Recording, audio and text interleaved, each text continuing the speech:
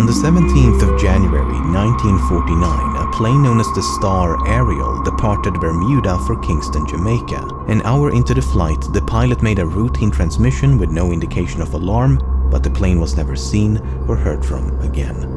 There was no evidence of a crash and no distress call had been transceived. The weather was excellent for the entire duration of the flight. The pilot and his crew was highly experienced and had flown the specific route many times before, and the plane was in working condition prior to departure. A succeeding investigation failed to determine a probable cause due to a lack of evidence. But what makes this even more mysterious is that a sister plane known as the Star Tiger had vanished under similar circumstances the year before. On January the 30th, 1948, the Star Tiger disappeared while approaching Bermuda from the east. The pilot and the rest of the crew were highly experienced, but the weather was not ideal with strong winds and heavy rain. The strong winds had blown the plane off course just an hour before their last transmission, and they were never seen or heard from again. The succeeding investigation concluded, "In closing this report, it may truly be said that no more baffling problem has ever been presented for investigation. What happened in this case will never be known, and the fate of Star Tiger must remain an unsolved mystery." But even in information-deprived cases like these, natural explanations do exist. For example, the accident report of the Star Tiger revealed that the plane had been poorly maintained and known defects remained unrectified. Subsequent investigations also found that this particular type of airplane had a heater in the cabin that was prone to malfunction, and due to poor design, there was a chance of combustion and explosion. Two pilots experienced with this type of aircraft believed this was a real possibility, and one of them stated, "My theory is that hydraulic vapor escaped from a leak which got onto a hot heater and caused an explosion."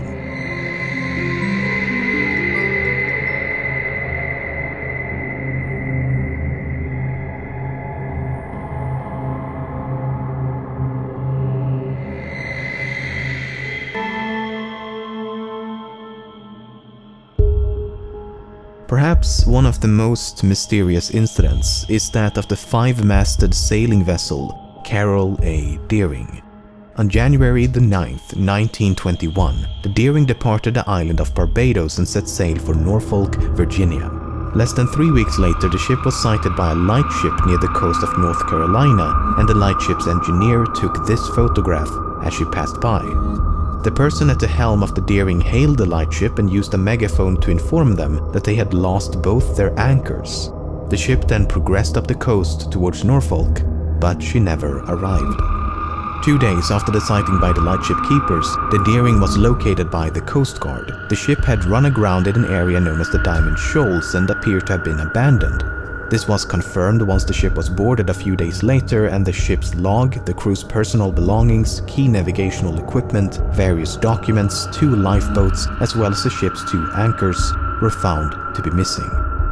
Furthermore, the steering wheel and other equipment also appeared to have been intentionally destroyed with a sledgehammer. There was no sign of the 11 crewmen, and they have never been seen or heard from since. A few months later, a man named Christopher Columbus Gray discovered a message in a bottle not far from the wreckage, and it reads as follows: "Deering captured by oil-burning ship, something like a chaser, taking off everything, handcuffing crew, crew hiding all over ship, no chance of escape, finder please notify headquarters of Deering." The message was perceived to be genuine, and thus it was presumed that the crew of the Carol A. Deering had fallen victim to piracy. But then, a few months after that, handwriting experts proved that Gray himself had written the message and that the entire thing was a hoax. But Gray may not have been too far off, as there is evidence to suggest that a mutiny took place. The US State Department issued a statement at the time in which they wrote, "There is every suspicion of foul play." First of all, the person who hailed the lightship was not the captain. He was described by the lightship keeper as a red-headed man with a Scandinavian accent.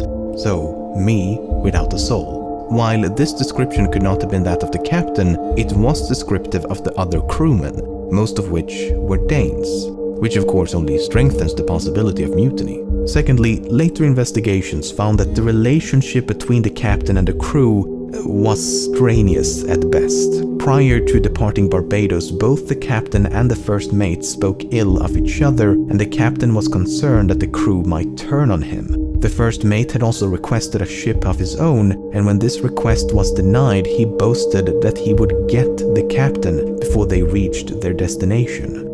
The first mate was subsequently arrested because of this, but was later bailed out by the captain himself, who forgave him for what he'd said. So there's plenty of evidence to suspect a mutiny. Nevertheless, this cannot fully explain why the ship was subsequently abandoned or why the crew disappeared so completely. But it gets even stranger. Soon after the Deering had passed the lightship, yet another vessel appeared. It was a large steamship painted black, roughly sailing in the wake of the Deering. When the lightship hailed the vessel, not only was the hail ignored, but the crewmen unfurled a canvas to cover the ship's nameplate before speeding away. Some have speculated that this could have been the American steamship SS Hewitt that vanished around the same time, but unless further evidence can be unraveled, there is no way to know. So perhaps Gray was unintentionally correct. Perhaps the mysterious vessel was indeed a pirate ship chasing down the Deering. Or perhaps the crew conspired to commit mutiny. In either case, numerous elements are, at best, difficult to explain.